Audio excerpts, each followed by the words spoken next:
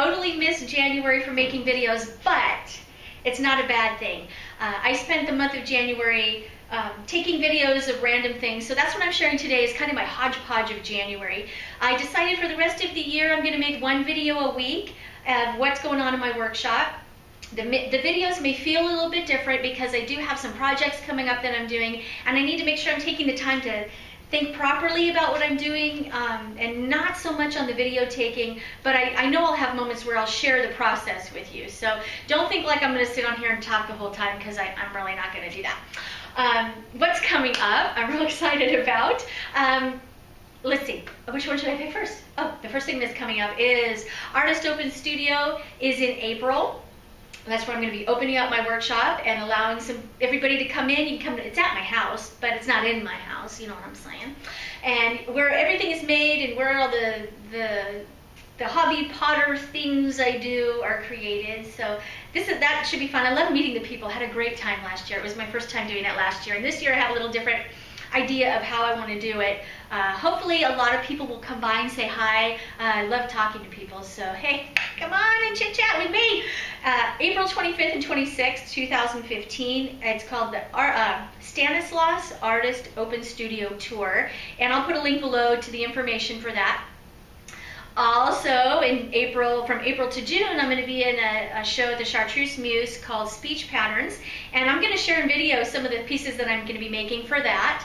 And also coming up is the Stanislaus Family Justice Center Art Restores Kids program that I did that 2 years in a row. And what that is when children create pieces of art to heal their abused children and come from challenging situations in their lives, and they use art to heal them. And they've created pieces and to raise money for the Justice Center. They have artists pick a piece, an inspiration piece that a child made, a quote that the child said, and then you go from there and create pieces from it, which is, I already picked my piece out, was that last week already? I did it last Thursday. I think it was last Thursday, or the Thursday before. But I have my piece ready, and I'm going to share with you that one that I'm making. Yeah, I think that is all that I'm going to share at the beginning here. Here's my hodgepodge of January. Hope you guys enjoy, and I will see you next week with a new video. Thanks for watching.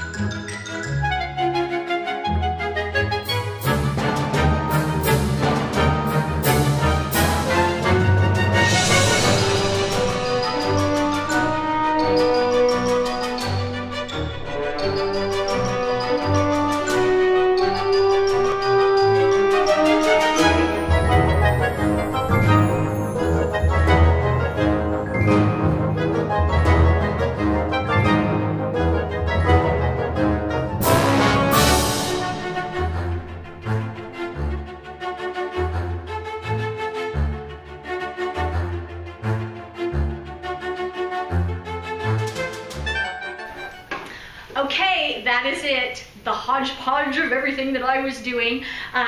Hope you guys enjoyed today's clip.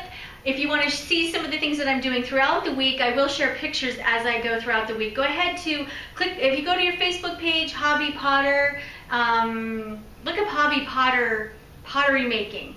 You know, I think that's the name of it. I'm going to put the link below just because I don't remember the name of my own fan page. They won't let me change it to what I want to make it, so it is what it is. I already have 1,000 people that like it, so I don't want to change anything up. I'm just going to keep it and come on by. It'll be updates of what I'm doing.